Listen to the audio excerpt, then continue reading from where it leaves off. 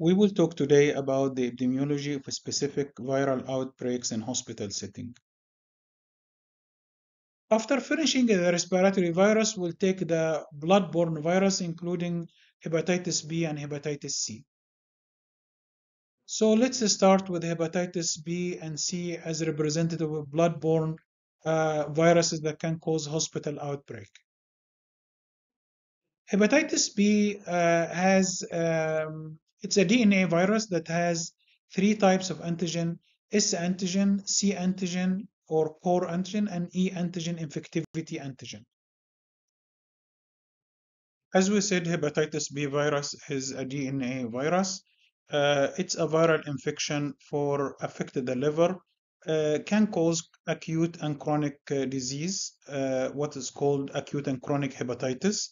It affects large number of people around the world, around 300 million people affected with hepatitis B virus. And every year, additionally, 1.5 million new cases are detected, and almost close to a million deaths every year out of the 300 million infection. And usually death is due to cirrhosis or hepatocellular carcinoma. It can cause hospital outbreaks, especially in dialysis patient, long-term care facilities, dental clinics, and pain management clinic. This slide shows the burden of hepatitis B around the world, and as you see, you can differentiate between three different areas: one above 8%, intermediate between 2 to 8%, and low less than 2%. It is very high in most African countries and many Asian countries, including China and some South American countries, Southeastern Asia. But very little in North America, Australia, Western Europe, and so on. Middle East, maybe midway between both.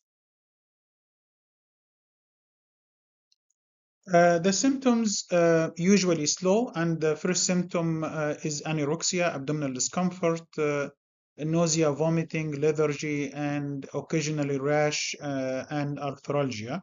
Then the patient progresses to dark urine and jaundice, which is yellowish discoloration of the eye, and in severe cases, the skin.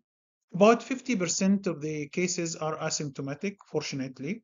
Some or few cases can develop what is called fulminating extensive acute hepatic necrosis, and could be fatal. We need to know that hepatitis B can become chronic disease, and this happens in 5% of the cases that develop in adult patients, but 95% in cases that is developed in infancy and early childhood. For diagnosis of hepatitis B, you need to detect hepatitis B S antigen. Also, seroconversion from hepatitis B S antigen negative to positive within a 12-year is a good indicator. Anti-hepatitis B core immunoglobulin M and detection of hepatitis B DNA. So for the mode of transmission, it's a blood-borne pathogen, and many body substance and tissues like blood, semen, and vaginal fluid are contaminated with hepatitis B virus when the patient had hepatitis B. So any contact with these fluids through intravenous or intramuscular or subcutaneous or across broken skin or mucosal exposure may result in developing hepatitis B. That's why hepatitis B is transmitted also through sexual transmission because it is in the vaginal fluid and the semen as well. It can be transmitted from the mother to her infant during pregnancy and after during pregnancy and birth, and the incubation period is between 60 and 90 days most of the time, 2 to 3 months, and the period of infectivity is usually 2 to 3 weeks before the onset of the disease during the clinical picture of the disease, and usually 2 to 3 months after the acute infection subsides. And in the presence of hepatitis B S antigen in chronic patient, they continue to be infectious as long as hepatitis B S antigen is present. And this photo remind you that one of the main exposure to hepatitis B in the hospital is needle stick injury. That's why we recommend using safety needles that protect healthcare workers. And one of the big mistakes is try to recap needles after use, because these one of the most important reason for needle stick injury. And if you look at the transmission of hepatitis B by percentage, um, sexual transmission represent 40%. Homosexual, the first one is heterosexual, the regular sexual transmission. Homosexual, 24%, drug abuse, and other or unknown. Remember that the transmission through blood and blood products become very minimal or not present at the time because of the regular routine screening of blood and blood products.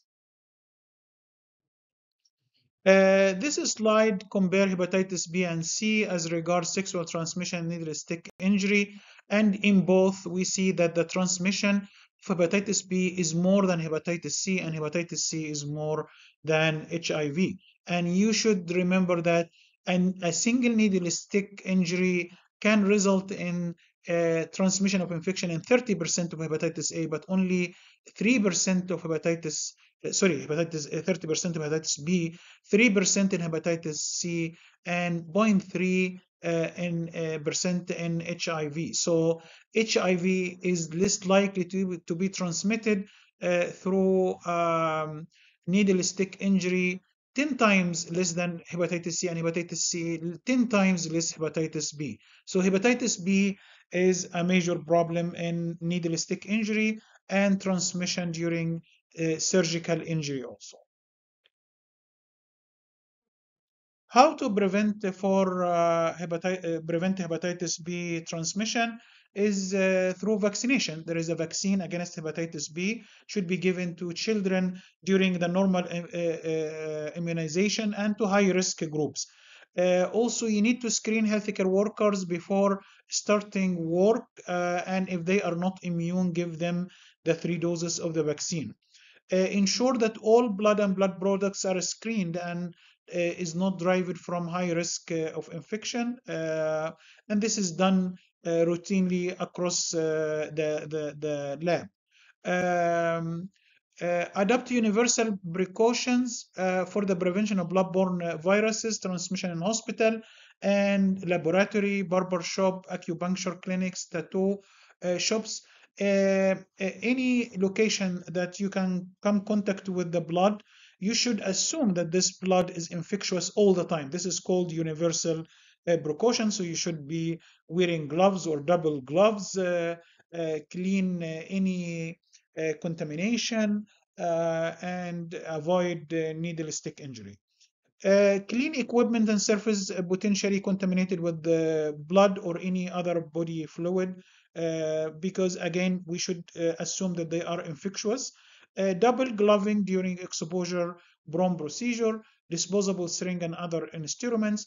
Consider referral to needle stick management after needle stick, and this is very common, by the way. One of the underreported problems in healthcare facility. And in the community, promote condom use and safe sex practices to prevent sexual transmission of hepatitis B. And the vaccine is a recombinant hepatitis B S antigen, very efficacious, 95%, and continue for up to 20 years. And usually it is the 3 doses, given in 3 doses, 1 month between the first and second dose, and 6 months between the second and third dose. And booster doses are not routinely recommended unless the patient is high risk, one of the high risk group, uh, um, maybe taking one or booster doses. The next virus is hepatitis C virus. And the virus can cause both acute and chronic hepatitis, ranging in severity from mild disease to a serious lifelong illness. And globally, the burden of hepatitis C is much less than hepatitis B. And compared to 300 million people with hepatitis B, we have about 60 million of hepatitis C, one fifth.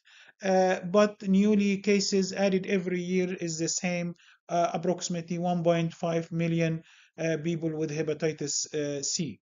And the death is about 290,000 per year across the globe, and usually die from cirrhosis and primary hepatocellular carcinoma. Antiviral medicine, new antiviral medicine is available right now, and it's very efficacious, can cure the disease in 95% of the patients, but because it's expensive and not available everywhere, it's underused across the world. Similar to hepatitis B, hepatitis C can still cause hospital outbreaks in certain hospital locations that come in contact with or exposed to blood and other body fluids, including long-term care facilities, dialysis units, dental clinics, and pain management clinic. For the symptoms and the clinical picture, acute hepatitis C infection are usually asymptomatic and mostly do not lead to life-threatening disease. However, a percentage of the some of the patients develop chronic disease, and in this case, this chronic disease, 30% of them spontaneously clear within 6 months without any treatment, and 70% proceed to chronic hepatitis C infection. That's why hepatitis C is responsible for more the possibility of hepatitis C to produce chronic disease is more common than hepatitis B. Of which chronic hepatitis C, the risk of developing cirrhosis is 15 to 30% in 20 years. So it takes a long time to develop cirrhosis and hepatocellular carcinoma, and probably death from hepatitis C. For diagnosis, it comes in two steps. The first one is testing for anti-hepatitis C antibodies, and this will tell you that the patient has been infected before. And to detect current infection, you need to detect the nucleic acid test, to do the nucleic acid test to detect hepatitis C RNA content.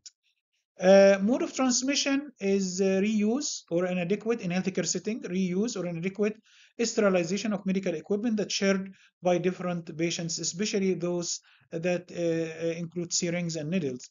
Fortunately, disposable one can prevent this in most of the hospital. Transfusion of unscreened blood or blood products, this is hardly happen right now. Injecting drug user through the sharing of injection equipment. One of the main method of transmission is sharing injection needles between drug abusers. Incubation period for hepatitis C is 40 to 60 days, shorter than hepatitis B.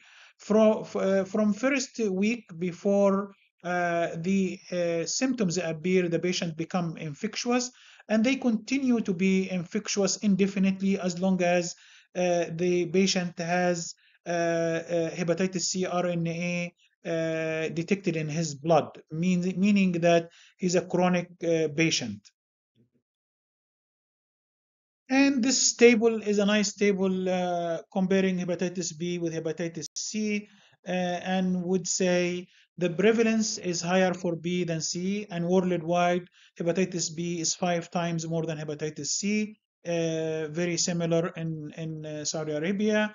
Also, the incidence is higher in hepatitis B than C, almost double. The transmission of hepatitis B mainly sexual, so they can go to the other partner and injection drug users. Also, in hepatitis C, it is the reverse. Drug users first and then sexual second, because hepatitis C is less transmitted by sexual transmission. Infectivity is higher, much higher in hepatitis B than C, including sexual and drug user. Both are higher in hepatitis B than C. Incubation period is 2 to 5 months in B, but much shorter in C, 2 weeks to 6 months. Usually 1.5 months only. Symptoms, you cannot differentiate between B and C using symptoms, and most of the patients actually are very mild or asymptomatic. Asymptomatic cases represent the majority of both, 50 to 70% of adults with hepatitis B and 70 to 80% of adults with hepatitis C, as we said. Acute cases common in hepatitis B, rare in hepatitis C, chronicity more in hepatitis C, less in hepatitis B. Chronic liver disease, again, high risk in hepatitis C, lower risk in hepatitis B. Serology, usually you can detect acute and chronic hepatitis C. You can detect the nucleic acid material of the virus in the blood, indicating chronicity. Vaccine available for hepatitis B, not available for hepatitis C. However, new medication now is available for hepatitis C that can eradicate the disease if used on large scale.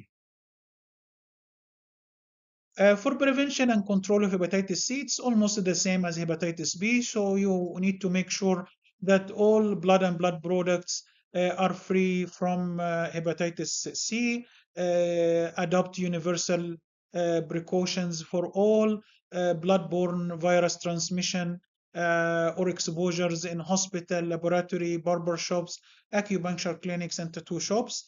Clean equipment and surface potentially contaminated with blood or other body fluids, double gloving when you have exposure prone procedure, use disposable syringes and other instruments, and if not disposable, then you need to make sure disinfection is done appropriately to avoid transmission of infection.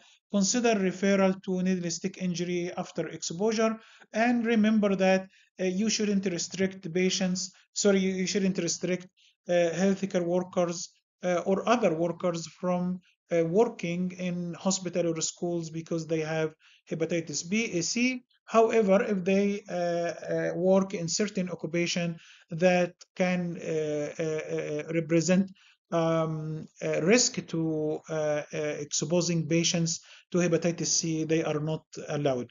As we said, there is no vaccine to hepatitis C. By now, we finished the respiratory viruses, the blood-borne viruses, and now for the last group, the GIT viruses, including rotavirus and hepatitis A virus. So in this section, we will talk in details about rotavirus and hepatitis A virus exposure. We will start with the rotavirus, which is a major cause for diarrhea in pediatric patients and can cause outbreaks in the hospital in certain population. So as we said, rotavirus constitute the principal causal agent for intra-hospital diarrhea in children. And actually, incidence of intra-hospital gastroenteritis is 2 to 7% among hospitalized children, primarily young age under 2 years. And rotavirus is responsible for 20 to 50% of severe diarrhea that require hospitalization in children under 5 years. So it is a major cause for diarrhea and severe diarrhea among children, especially less than five years. Can cause hospital outbreak, especially in pediatric ward, as we said, and also outbreaks can happen with less severe disease in adult wards with immunocompromised status like hematology oncology wards. The clinical picture is usually fever, abdominal pain, vomiting, followed by watery diarrhea for about a week. Gastroenteritis in immunocompromised patient, less severe symptoms can happen. Diagnosis is usually rapid detection of rotavirus antigen in a stool specimen.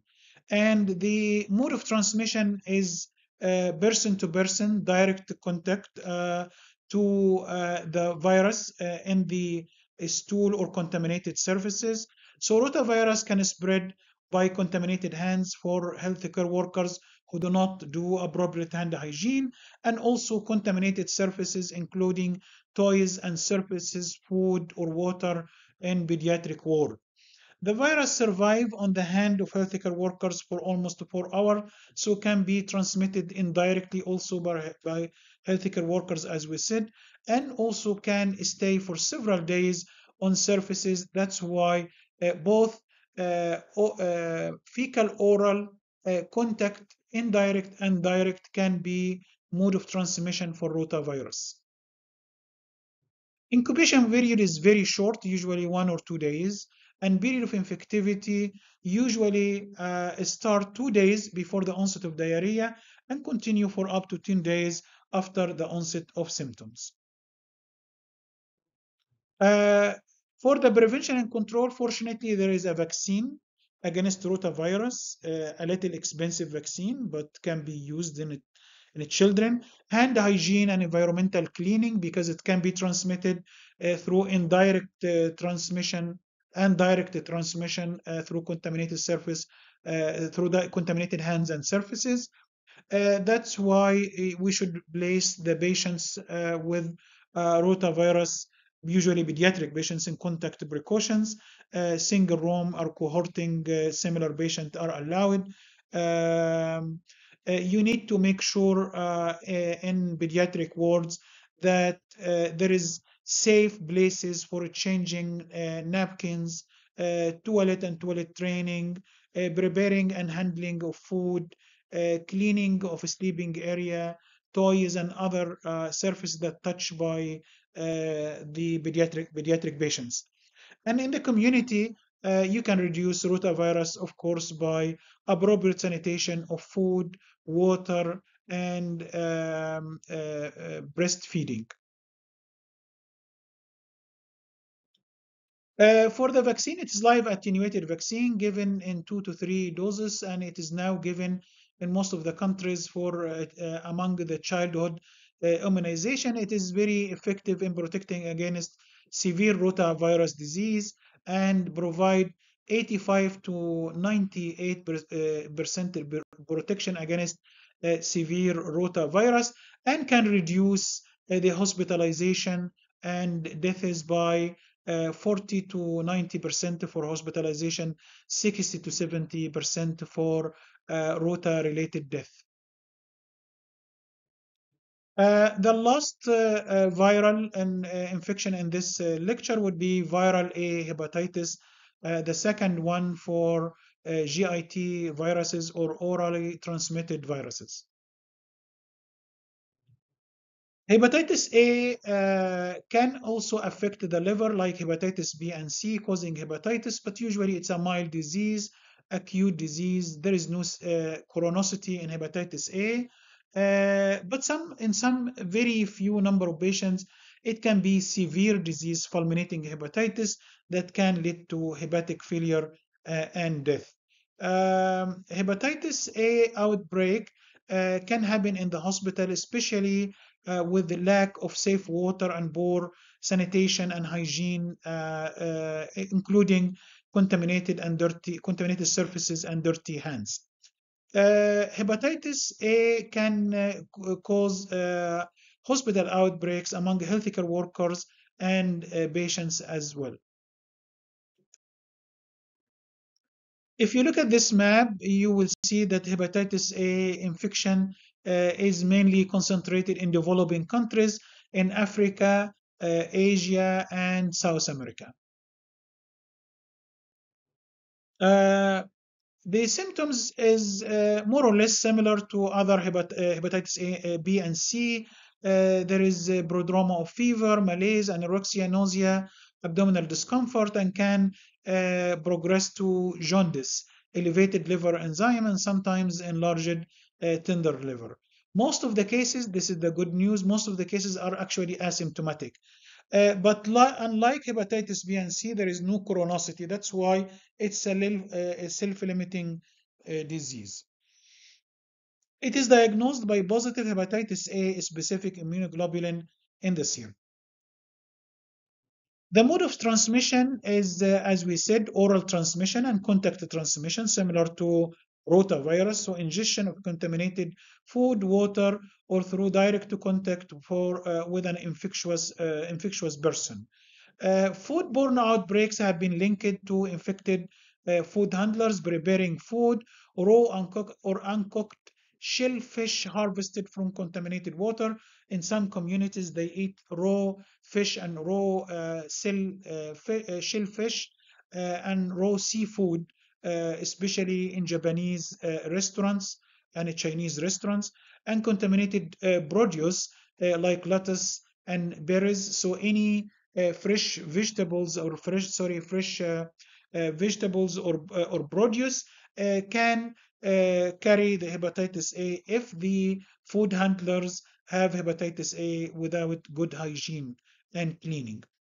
Incubation period is usually a month, and the period of infectivity is 1 to 2 weeks before the onset of the symptoms and continue in the first few days after the onset of jaundice. But in some patients, they notice the prolonged viral shedding up to 6 months, so they can be infectious for a long time. For prevention and control, it is vaccination. Fortunately, there is a vaccine against hepatitis A that can be given to children and high risk group. Patients should stay away from the school for at least a week from the onset of the symptoms or the jaundice. And the likelihood of nosocomial transmission can be reduced by appropriate hand hygiene, standard precaution, routine disinfection, good hygiene and preparing of food. In case of food handler, you need to educate about the hand hygiene, advise not to prepare food or share in preparing food until become not infectious.